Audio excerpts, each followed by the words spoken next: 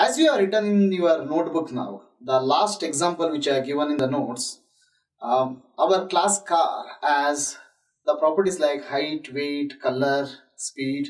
So these properties, whatever you are having, they are called as state of the object or data members. Remember this.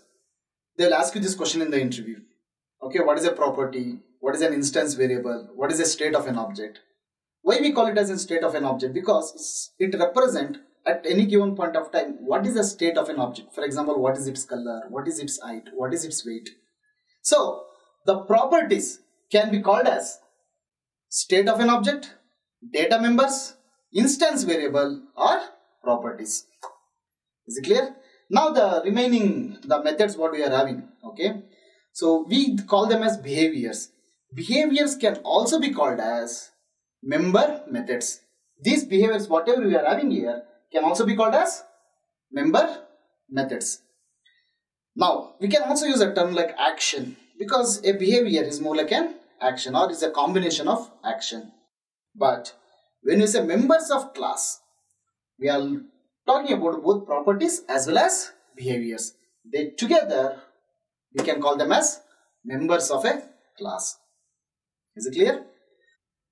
Suppose if you have any member that is basically a static member, then we don't call it as a member of a class. Okay, or we don't call it as data member. Instead of that, we call it as a static member or class variable. So I'm going to teach you about the difference between static and non-static in the upcoming lessons, that is access specifiers and modifiers. Now that we know that we can create an we know how to represent a real world object in Java. Now is the time we create an instance of a class or instantiate a class. So this we can do using new keyword. Suppose you can say new car. In this case what happens? The memory for all the members of car gets allocated. So they'll ask you the question, what is an object?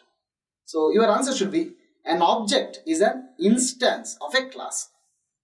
So when we say instance, what you are pointing here? Instance means the memory is allocated for all the members of a class. So if I say new car, I can say that memory is allocated for all the members of the car.